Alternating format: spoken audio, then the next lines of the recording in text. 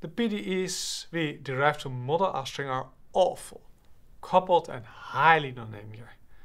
Making analytical progress is not possible. Fortunately, we can make some simplifying assumptions, which are physically sound and linearize. In doing so, we will end up with a much easier problem that we can in fact solve. So let us see how this is done. So again, we have our string here in its standard configuration. Then we were looking for a function r of t, which tells us how it is mapped to some arbitrary position in space. And previously we derived a PDE to do so, which has a second derivative of r with respect to t. That part is fine. It's given by 1 over rho 0, which is also fine, times the ddx of t lambda, which is not so fine, times the unit tangent, which can be rewritten as t lambda over lambda times the dr dx. Well, dr dx is fine, but the t lambda over lambda is a big mess.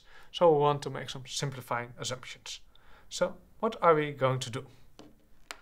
Well, let's say, okay, first we are in our starting configuration, and then we assume that we first put it slightly to put some tension on it. So we get the r of x and t equals lambda 0 times capital X. We take some constant lambda 0, and then we make a small u in the x direction, so first lambda 0, and then a very small u, and a small y, small v in the y direction. So our r of x and t looks as a lambda 0, where lambda 0 is constant times x, plus u in the I direction plus v in the j direction. So that's the idea. U and v are small. Now we can use this to rewrite our PDE. First of all, we compute t. The general tangent equals dr dx. So we differentiate with respect to capital X. So we get a lambda 0 plus ux in the I direction plus vx in the j direction. And we can use this to compute our lambda and to linearize this, because our lambda is a source of a lot of trouble. So what's lambda? It's the norm of t, so the x component squared plus the y component squared and the square root. Then when you work out the first square, you get lambda 0 squared plus 2 times lambda 0 times ux plus a ux squared. And we neglect all quadratic terms, so you neglect the ux squared and we neglect the vx squared. So we get this approximation over here. And then we can take out the lambda 0 squared. So we get the lambda 0 over here, a 1 here, and a 2ux over lambda 0 over there. And then we use it a square root of 1 plus something small. We tailor it basically. The square root of 1 plus something small equals 1 plus 1/2 the small thing. So we get 1 plus 1/2 the small thing. And then work out the brackets, we get the lambda 0 plus ux. So the lambda up to linear order is now given by lambda 0 plus ux. So much easier expression than the general one. Now we can compute the unit tangent. We have the tangent over there.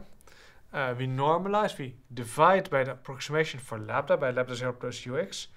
So in the I direction you just get a 1. And in the j direction you get v0 divided by lambda 0 plus ux. We take out the vx over lambda 0. So we get 1 over 1 plus something small. We can use, for example, a geometric series. 1 over 1 plus something small equals 1 minus something small. But we already have something small over here. So the something small, which would remain there, will become quadratic. So we basically can replace this by a 1. So our unit tangent equals I plus vx over lambda 0 times j. So that's the linearization of our unit tangent.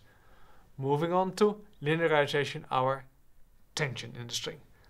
T of lambda, tailor with respect to lambda, is up to first order the t at lambda 0 plus t prime at lambda 0 times lambda minus lambda 0.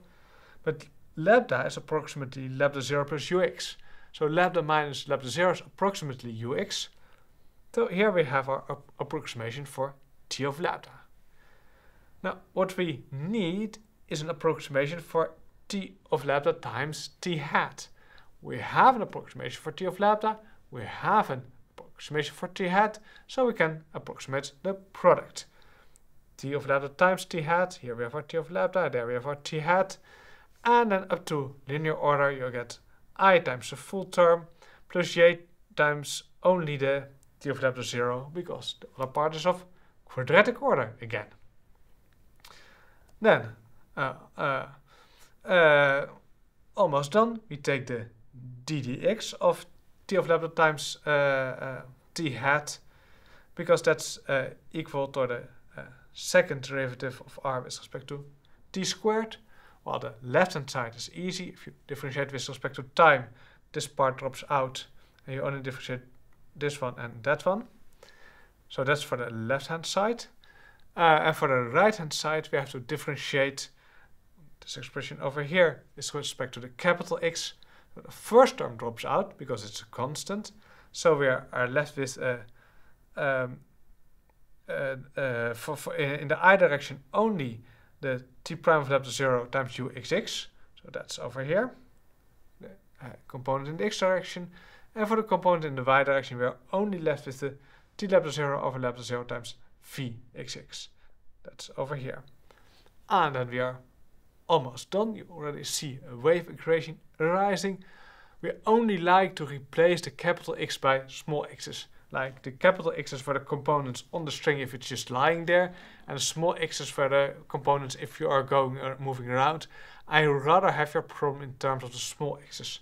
Fortunately that's possible, because up to linear order small x equals lambda 0 times the capital X. So we can replace the uxx, the capital X's by small x's, but then we just get a 1 over lambda, we get an additional factor lambda 0 squared. So that's what we see over here. So we get the equation of the form utt equals c squared times uxx, where the c squared is this expression over there. And for the v, the same, we get vtt equals some c squared times vxx, with the expression for c over there. So we get a wave equation for the movement in the longitudinal direction, the string direction, and for the perturbations which are in the transversal direction. Both are given by a wave equation for our string.